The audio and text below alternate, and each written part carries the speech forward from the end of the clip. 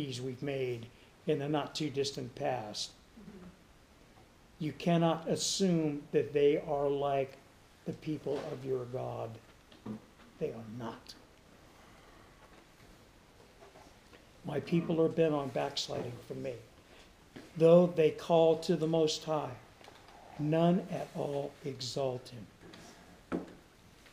In other words, when you get in trouble, he's speaking to Israel and he's saying, Israel, that's when you come back and you worship the God of Israel for a while. Well, that's on Sunday, but then you go back and worship the Baals on Tuesday and Thursday. You know what's amazing? You know what's one of the biggest things that's helped church growth? For the economy to go down the tube. When there's trouble, when war breaks out. There's an old saying, and I found it to be true in my military experience, there are no atheists in foxholes. You want to see people that have never prayed before in their life? I keep my stories to myself, but I'll tell you this. Everybody's susceptible to a conversation with a chaplain when you've come back to the rear and you've seen some of the things you've seen. And for those who have questions about whether or not you should prepare yourself for hard times, I want to say this. For a Christian, one of the biggest threats isn't what other people can do to you in hard times. If you lose a job, whatever the situation is, having some things put back is really helpful. But that's not really one of the biggest things for a Christian. You know what it is? Everybody I have ever met, and my experience in the military proved it to me. You let people get pushed to the wall hard enough. You let people be scared enough. And you let people get desperate enough. And I'm not talking about the enemy. I'm talking about the people who wear the same uniform you do. You watch how vicious the kid who just came off the basketball court 8 weeks before can become. It's partially about who you're going to be in hard times. Because if you put yourself in a place where your family's starving, where you have no way to defend them from those who are intent, and it's either you or them, you'll find out there's things inside of you never knew were there. That's what happened to Israel. All the veneer of their society, all the veneer of their godliness, it faded pretty quick. You want to continue to be right with your family? Make a provision. 8th verse, how can I give you up, Ephraim? How can I hand you over, Israel? How can I make you like Admah? How can I set you like Zebolim? My heart churns within me. My sympathy is stirred. The parent standing at the court. I will not execute the fierceness of my anger. I will not destroy Ephraim, for I am God and not man, the Holy One in your midst. And I will not come with terror. They shall walk after the Lord. He will roar like a lion, and when he roars, then his sons shall come trembling from the west. They shall come trembling like a bird from Egypt, like a dove from the land of Assyria. It's his promise to bring them home. And I will let them dwell in their houses, says the Lord. Ephraim has encircled me with lies, and the house of Israel with deceit, but Judah still walks with God, even with the Holy One who is faithful. 12th chapter. Ephraim feeds on the wind. In other words, your economy is bogus. And pursues the east wind. From the east was Assyria. He daily increases lies and desolation. Also, they make a covenant with the Assyrians. and oil is carried off to Egypt. All the stuff that you put by that you had confidence in, everything is going to diminish and it's going to be like nothing. You know what I've noticed? When I'm not right with God, it doesn't make any difference how much money I make. It's still not enough. There's nothing left. I don't have the provisions that I need to have. And conversely, I found when my heart's been right with God and I put him in first place in all circumstances to include my finance, I've never been without. There were some thin days, but take a good look at me. I could use a thin day or two. The Lord also brings a charge against Judah and will punish Jacob according to his ways. According to his deeds, he will recompense him. He took his brother by the heel in the womb. Jacob means heel snatcher. And in his strength, he struggled with God. Yes, he struggled with the angel and prevailed.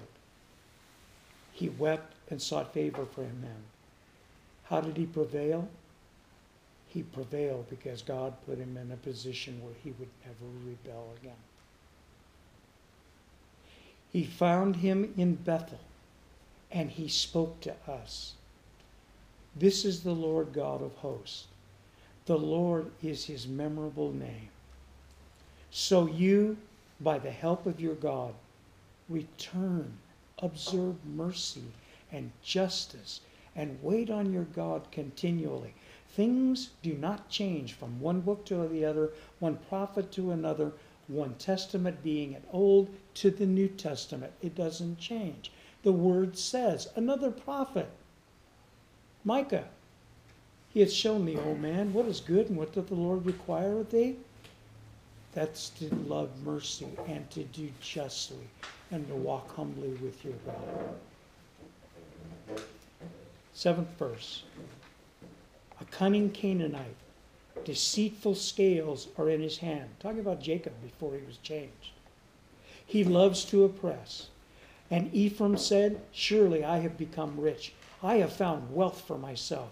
In all my labors they shall find in me no iniquity that is sin. But I am the Lord your God, ever since the land of Egypt. I will again make you dwell in tents, as in the days of the appointed feast. I'm going to take you back to where you started. I have also spoken by the prophets and have multiplied visions. I have given symbols through the witness of the prophets. Though Gilead has idols, and surely they are vanity. In other words, they are of your creation. You made gods in your own image to bolster your own purposes. Though they sacrifice bulls in Gilgal, indeed, their altars shall be heaps in the furrows of the field. Your religion is going to take you no place. Your religion will take you to the heart and providence of God. Jacob fled to the country of Syria. Israel served for a spouse, and for a wife he tended sheep. This is a history lesson if you're familiar. A prophet of the Lord brought Israel out of Egypt, Moses, and by a prophet he was preserved. Ephraim provoked him to anger most bitterly. Therefore his Lord will leave the guilt of his bloodshed upon him and return his reproach upon him. You notice he says Egypt, it's Egypt that provoked him to anger. He's telling them the trouble that you're coming into, you want to know why it's happening? Because I am going to rescue you when you've come to the place where all your colors have run dry. Everything that you thought was wonderful and good to eat, it tastes like sawdust. When you come to the place where you realize the only real thing you lack is God.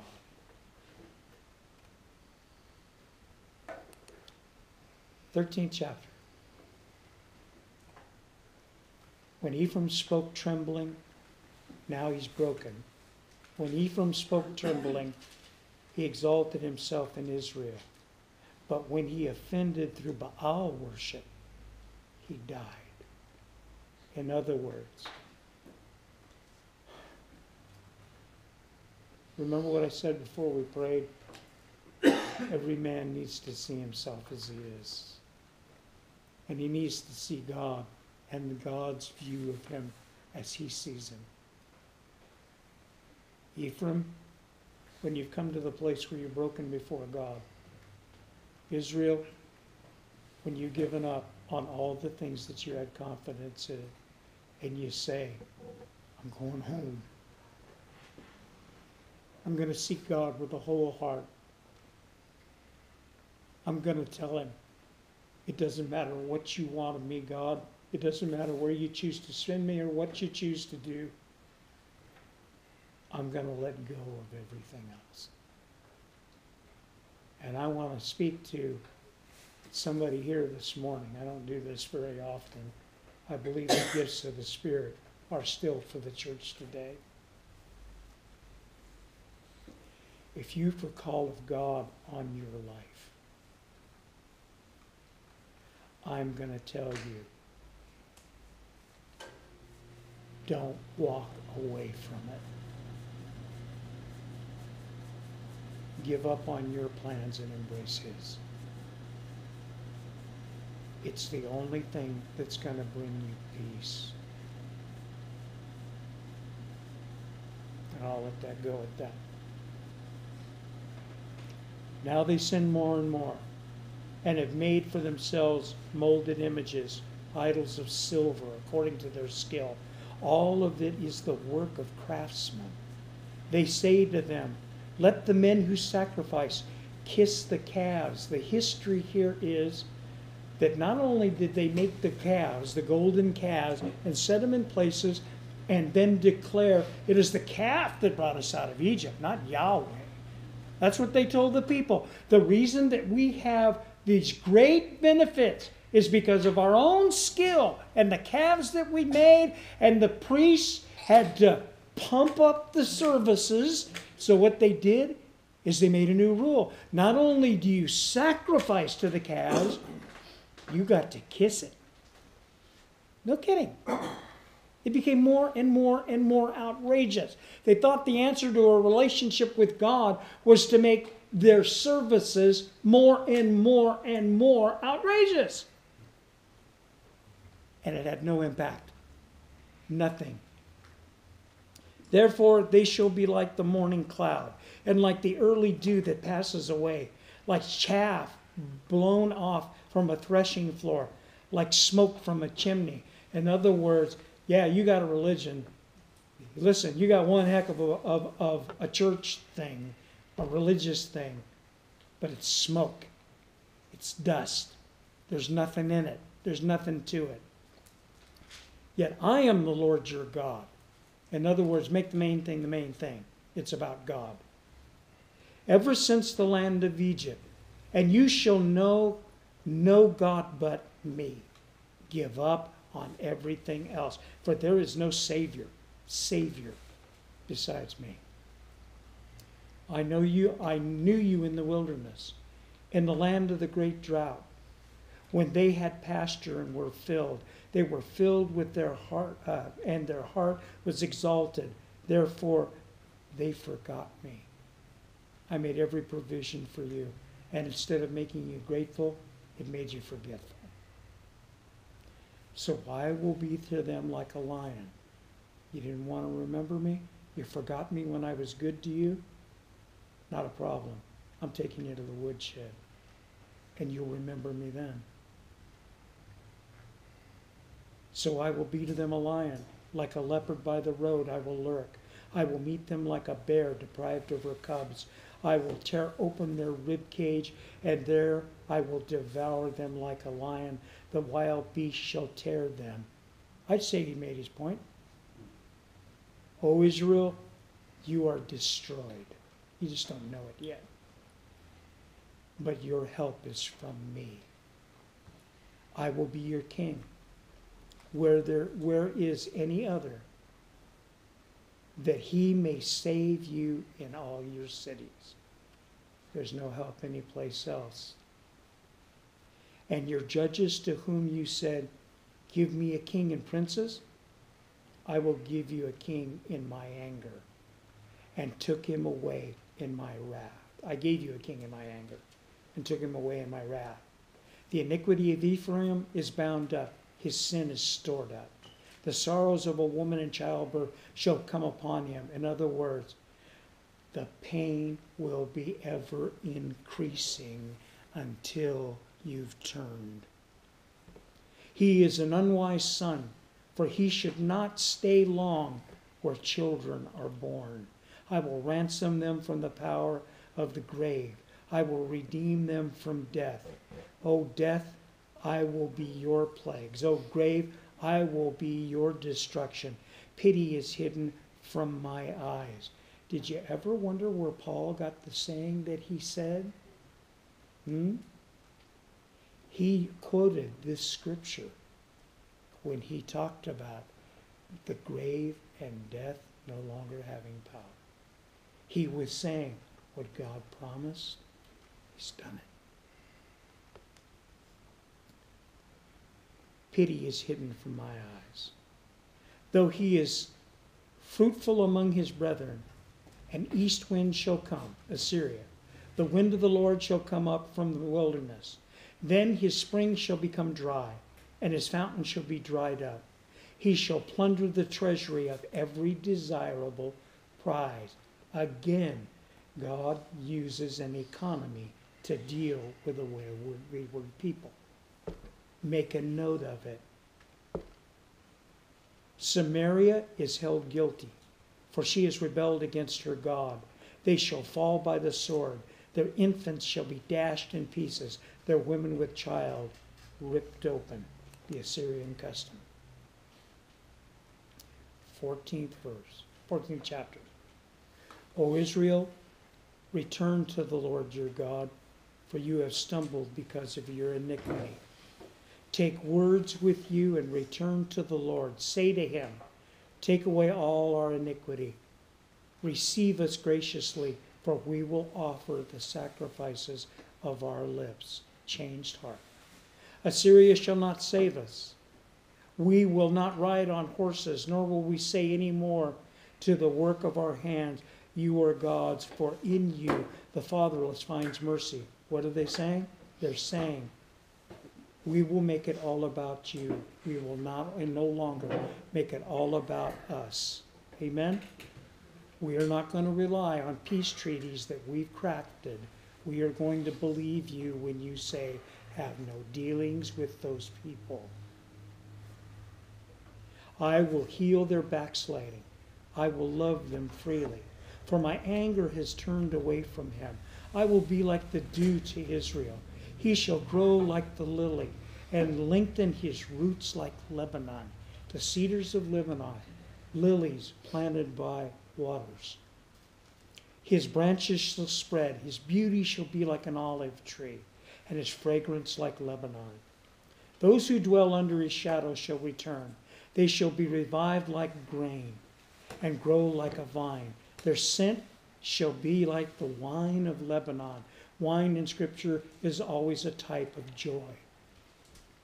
Ephraim will say, what have I to do any more with idols? I have heard and observed him. I am like a green cypress tree. Your fruit is found in me. Who is wise? Let him understand these things. Who is prudent? Let him know them. For the ways of the Lord are right. The righteous walk in them, but transgressors stumble in them. The 9th verse condenses the entire book into one statement. This is the theme. This is the whole point. Read it one more time. Who is wise? Let him understand these things. Who is prudent? Let him know them. For the ways of the Lord are right. People who believe that what God says is true and right and orders their lives according to what he says, there's peace in it. There is the abundance provided by God in it. There is a life that is worth living. And repentance will bring you right back to where you started. And you can have it again. Father, we thank you humbly for your word. Lord God, I fear for my country and my countrymen. Father, I pray, turn us back to you. Ignite a flame in our heart, Lord, to seek hard after you. Do what's needed. Lord, let it be said from our state house and from our courts, from our schools, from our church houses, Lord, that you're our God and we're your people. And we thank you for it. In Jesus' precious name, Master. Amen.